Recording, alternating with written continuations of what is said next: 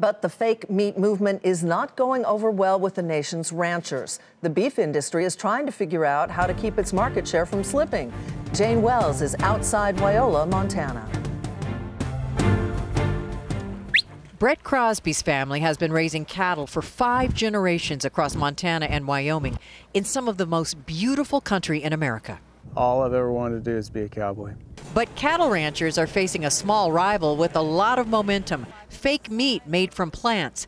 Companies like Beyond Meat are not much of a threat yet. Revenues are relatively tiny, $240 million this year, compared to a national beef herd worth an estimated $67 billion. But ranchers are taking notice, and they have a few beefs.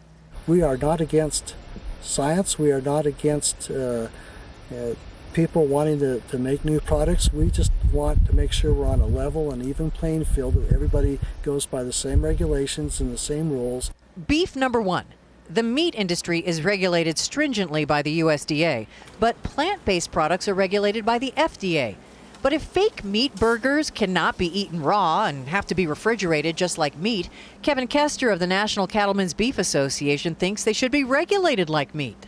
We all want to have the same inspection processes and have the consumer and public confidence that those products are safe. Beef number two claims that plant-based meat use a fraction of the land to produce the same amount of protein as cattle. Brett Crosby says all land is not created equal. 90% of the land that is grazed by cattle has no other productive use. Then there's the beef over whether you can call fake meat meat. 13 states, including Montana, have passed laws or resolutions about labeling, saying you can't call something meat unless it comes off an animal. But perhaps the greatest long-term concern could be meat made in a lab. Actual meat, not plant-based substitutes. Who needs an animal? Have you tried a plant-based meat? I've tried them all, yes, I have. You kidding me? No. Kidding or not, the buzz right now is all about fake meat. And the beef industry does not want to be left in the dust.